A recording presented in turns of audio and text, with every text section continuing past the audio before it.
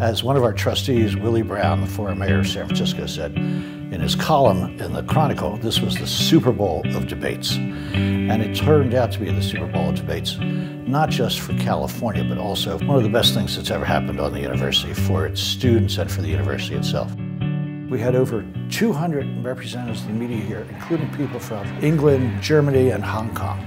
The candidates will face off for the third and final time here at Dominican University tomorrow night. You're looking at the very stage where in just 24 hours, candidates Meg Whitman and Jerry Brown will square off one final time.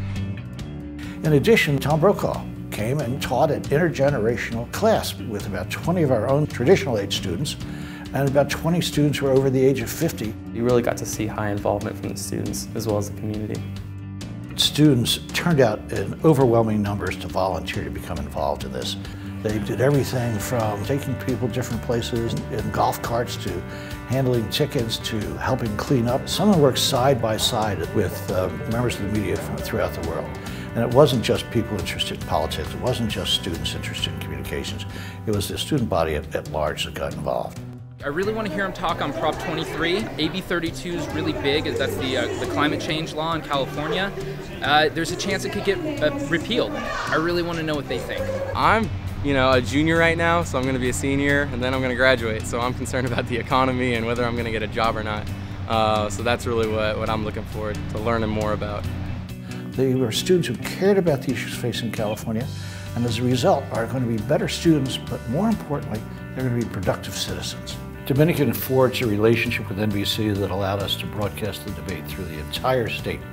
As viewers turned their televisions on to watch the debate, what they saw was a 30-second spot about Dominican that captured the essence of what we are. It doesn't look like your average university, because it isn't. Just 12 miles from San Francisco is an urban oasis where students go beyond the classroom, helping businesses become sustainable, fighting breast cancer, athletes who excel and serve the community. And here, you don't just study history, you help make it.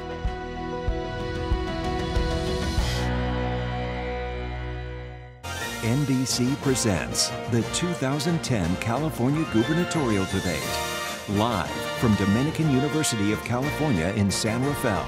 Good evening from Dominican University in California in San Rafael, and welcome to the third and final debate of 2010, the race for governor. The candidates looked great up there, so it was very interesting actually being there. It kind of gave you a different perspective as all the viewers at home.